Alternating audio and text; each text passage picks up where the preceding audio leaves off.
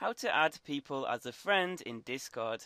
So if you can see them in the Discord server, you can simply right click and add friend, and you can also do that at the list on the right. But if you are not in a server with them, you need to click on direct messages to the top left of the screen and then click on add friend.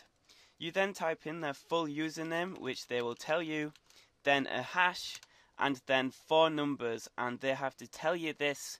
And for example, mine here is 5853, as we can see to the bottom left. So if somebody were to add me, they would type in Terraria help hash and then the 4 numbers, which is 5853. So if I wanted anybody to add me, I will give them this string of numbers and letters, and that will let people add me.